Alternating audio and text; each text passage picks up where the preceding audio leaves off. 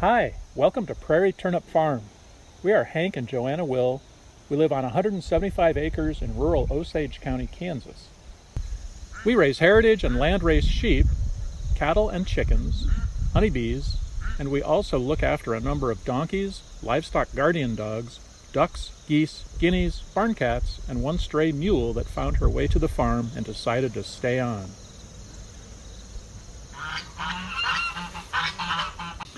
We maintain abundant habitat to sustain hardy populations of wild pollinators, birds, beneficial insects, reptiles, amphibians, and prairie mammals while raising food for ourselves and our community. Increasing biodiversity is a key aim on the farm, and we work to achieve this outcome at all levels and scales, from allowing pollinator-friendly weeds to grow with abandon in our lawn, to raising livestock in a manner that promotes diversity and resilience, to managing our prairie pastures and meadows for a broad diversity of native grasses and forbs that are supported by a vast array of microbial action below the ground. We are firm believers in the extraordinary gifts that come from the ability to grow one's own food, and we have dedicated ourselves both here on the farm and in our off-farm professional lives to making access to healthy, locally grown food a reality for as many people as possible. We are grateful and humbled to be able to provide healthy food raised without the use of chemicals or synthetic additives of any kind for ourselves and our family, our friends, and our community. Our primary livestock focus at Prairie Turnip Farm is our land-raised sheep. For about 13 years, we've been working on developing a land-raised hair sheep that will perform under our conditions and our management strategy. They're combinations of Dorper, Katahdin, Corsican, and Barbados blackbelly to create a breed that's genetically resistant to parasites and that can perform from start to finish on forage.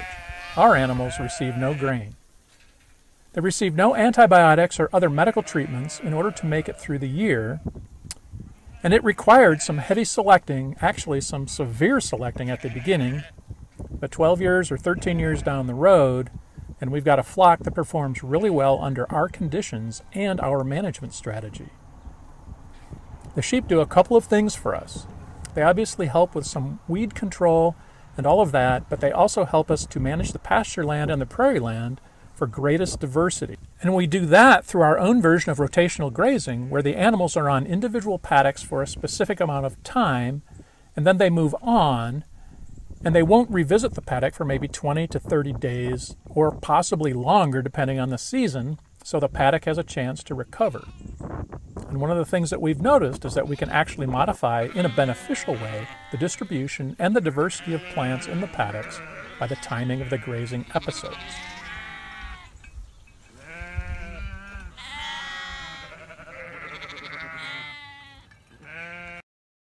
Raising sheep on the Kansas prairie goes hand in hand with intense predator pressure in the form of coyotes.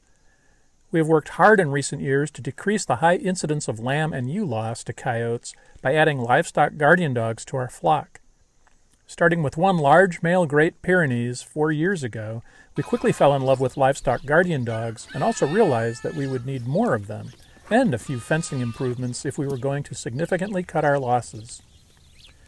We then added 2 Great Pyrenees Anatolian Shepherd mix females and bred them to Rupert, our large male dog, and spent last winter raising 16 livestock guardian puppies together with this year's crop of lambs. It was an exciting and interesting time watching the puppies develop with the sheep. 10 of the pups went to close family and friends, and we kept the other 6 to round out our sheep protection detail. We have suffered no loss to coyotes this year and have the added bonus of having a band of beautiful, intelligent dogs to enrich our lives and the farm.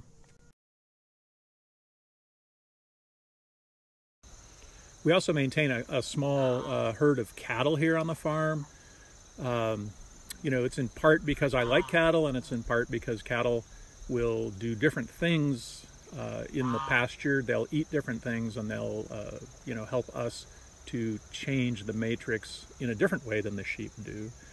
And so, I started out with years and years ago with black Angus cattle. I had a fairly large herd, which I sold. It was registered, and I got tired of all the details of keeping track of a registered herd. And here, because I thought they were cool, I brought a small group of Scottish Highland cattle in This is again probably 12 or 13 years ago when I first got here, and you know, they performed okay for us here. I think they can get a little bit of heat stress in the summertime, but not too bad.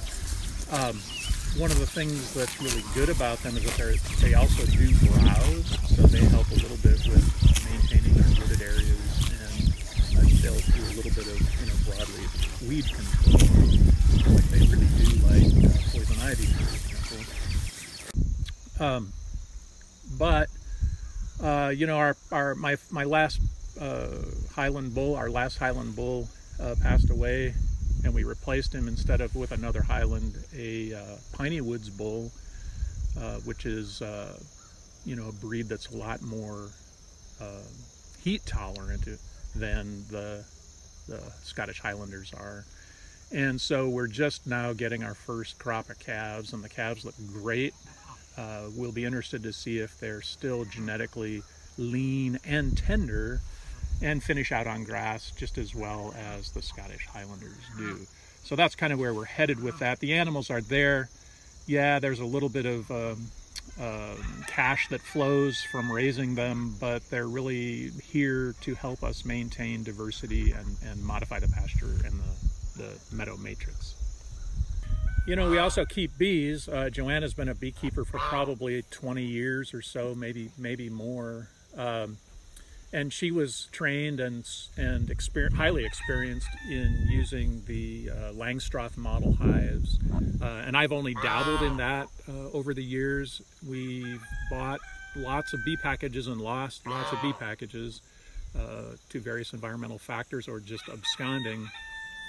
It's kind of discouraging in a way.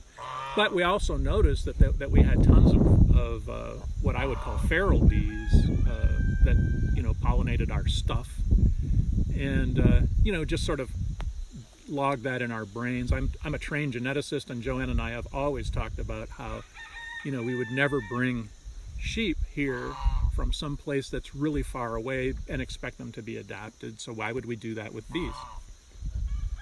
So you know, fast forward a couple of years, I guess, and I happened to attend a presentation by Dr. Leo Sharashkin at the Kansas Rural Center annual conference. I think it was my first or second conference that I went to, and I was totally blown away by his presentation on how to keep bees, as he calls it, a more natural way, the natural way, if you will. He employs a hive that's very, very popular in Europe that's called a Lands hive. It is a horizontal hive. You don't stack supers on it or anything like that, but you can expand their length, or you can offer the bees more length if you need to. But they're fairly standard sized. They're easy to build yourself. And his whole model is based on building small versions of that, maybe a nuke-sized version, a 6-frame version, that you can place high up in a tree, and not any old tree, but like a sentinel tree along your hedgerow or what have you, and bait it with a little bit of lemongrass oil in a vial that leaks the oil just incredibly slowly, so you and I can barely smell it, or maybe can't smell it, but it's enough for the bees. And you know, you rub it the inside with propolis and put a little beeswax in there and what have you. And what happens in the spring during swarm season is scout bees will find these boxes in the trees, and in many cases they'll decide they look like a good place to bring the new swarm. And so we've had really good luck using that technology. I think the first year I put 7 traps up in the trees, and I know for sure 6 were occupied. We even had a couple of colonies over winter in those boxes because I never got them installed in, you know, their permanent hives. So we're really sold on that technology, and every winter now I try to build another 5 or so hives. And this spring we had the really sort of, I don't know, awesome experience, if you will, of having a feral swarm, not from our bees, but from bees down, you know, a mile away in the creek bed, that actually chose one of the hives that I built over the winter. I baited all of those also. And I happened to be sitting out there watching bees while the whole big giant swarm moved in. And you know, you talk about a pretty compelling experience. That's more than got me hooked. And so we also manage several, you know, multi-acre patches to maximize wildflower production throughout the season, so that the bees have plenty of local forage to eat. And we also discovered this year that they can thrive on giant ragweed pollen. They collect it, and you know, it's impossible, I think, to farm in this part of Kansas and not have a giant ragweed patch here or there. At any rate, so that's another big component of where we're headed and what we do. All of these projects tend to, you know, bring a little bit of cash in, sometimes more than a little bit of cash in, but our real passion is managing a diverse landscape. And we're not so focused on trying to approximate what this landscape was once, but rather just to build a landscape or promote a landscape that will harbor the largest number of plant and animal species that, you know, really need help in this day and age. Another fun and important aspect of the farm and land management are our chickens, ducks, geese, and guineas. We raise and process our own meat chickens once or twice a year, and we have numerous flocks of laying hens, along with a handful of ducks and geese, which are made up of a diverse mix of heritage and a few new breeds that we selected for beautifully colored eggs, keen foraging abilities, and winter and summer hardiness. Our birds are truly free range. They come in only at night and only of their own accord, and while we greatly value the impacts this freedom has on our birds and the resulting foods they give us, raising free-range birds is not without its challenges. From hard-to-find egg caches, greater vulnerability to predators both day and night, unique nesting locations, to the occasional mishap with other farm animals, raising free-range poultry definitely keeps us on our toes. On the other hand, the nutritional wisdom that makes its way to the eggs and meat of the birds makes this endeavor worth it to us.